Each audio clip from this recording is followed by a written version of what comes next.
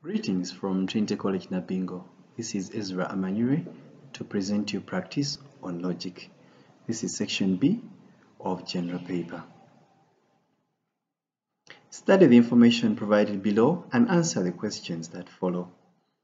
A group of 6 well-trained commandos have been tasked by the government to arrest or kill a rebel leader that has taken refuge in the jungle. The mission involves locating the rebel leader's hideout, laying ambush, and attacking. The qualities of the commandos are: Alfred is of a higher rank than Chris, energetic and has acrobatic skills which are useful in effecting arrests. Betty is of a higher rank than Drake and is a medical personnel. Chris is of a lower rank than Alfred but is good at laying ambushes. Eddie is of the same rank with Betty but of a lower rank than Chris. He's a good mechanic, driver, and pilot. Frank is of a higher rank than Alfred, a good map reader, and a skilled spy. During the mission, the following conditions must be observed. 1. The commandos must work in pairs. 2. No pair should have commandos of the same rank. 3. The commando with the highest rank should be the head of the mission. Questions. 1. Giving a reason for your answer, identify the head of the mission. Roman 2. State the ranking of the commandos from the highest to the lowest. So our solution is there. When you read through the information provided previously, you will realize that Frank is on a higher rank than Alfred. Therefore, Alfred is below Frank. Then Alfred is of a higher rank than Chris. That puts Chris below Alfred. Then Chris is on a lower rank than Alfred. So he's on the third ceiling.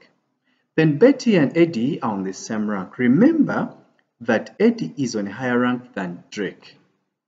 So Drake has no significant rank, hence being the last one.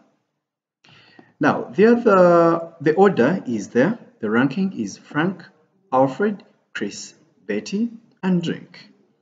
So Frank hits the mission because he has the highest rank. Giving a reason for each case suggests the pairing of the commandos. So there's a table there, study it. There is a commando, locating, laying ambush, and attacking.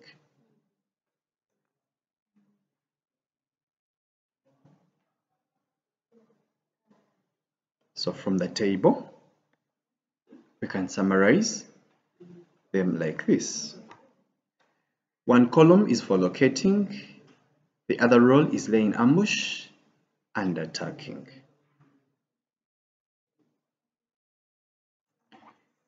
So, therefore, locating, Eddie pairs with Frank because Eddie is a good driver, pilot, and mechanic, while Frank is a good map reader and spy. So Frank will read the map properly, will use the spy skills, okay, his skills of being a spy to locate, and then Eddie will help in driving, repairs, and in case of piloting or being a pilot. Then laying ambush, Drake pairs with Alfred or Drake pairs with Betty. So Drake will lay an ambush while Alfred will arrest the rebel because he's energetic and acrobatic. Drake can lay the ambush while Betty can also attend to the injuries. Then attacking as the last role, Chris pairs with Betty so that in case of injuries, Betty can attend to them, or Chris can pair with Alfred. And this is because Alfred is energetic and acrobatic, hence can arrest the rebel alive. Part C, Explain the causes of political rebel activities in developing countries. One of the causes of political rebel activities is greed or overstay in power or power struggle. It is common among developing countries, especially in Africa, whereby people overstay in power, especially presidents. Many people struggle for the same position, but the one there has no intentions of leaving, hence political rebel activities. Number two, rigged elections. So many people go to war with the current government and they carry out rebel activities because of unfair and rigged elections. Then suffocating divergent views or opinions, especially of those who are opposed to the existing governments. So when people come up with different views that are not related to what the current government is doing, if they have different opinions over situations or policies or whatever case it might be, the political rebel activities are inevitable. Then dictatorship or autocratic rule, whereby this involves the misuse of too much power that is concentrated at the office of the fountain of honor. That too can lead to a political rebel activity. Then widespread poverty. Continued, we are still continuing with the causes of political rebel activities. There is poor foreign policy, whereby the country might have poor relations with the neighbors or other countries. Hence, the need to have a foreign minister who is supposed to improve on the relations. Then there is foreign interference, where one country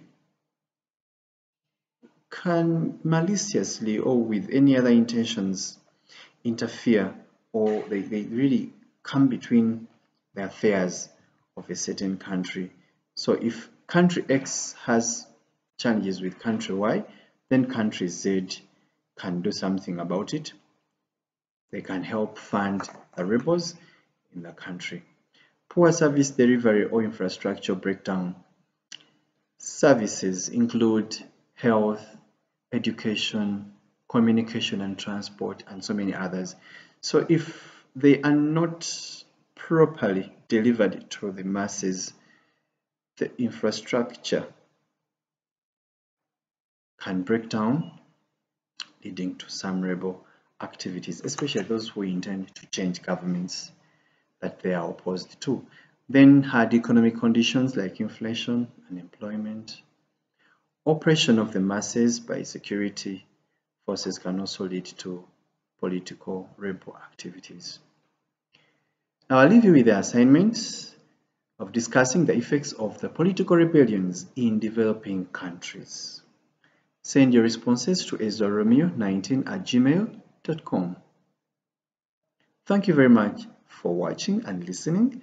For more information, visit the link below, www.tricona.sc.ug/e-library or www.tricona.sc.ug.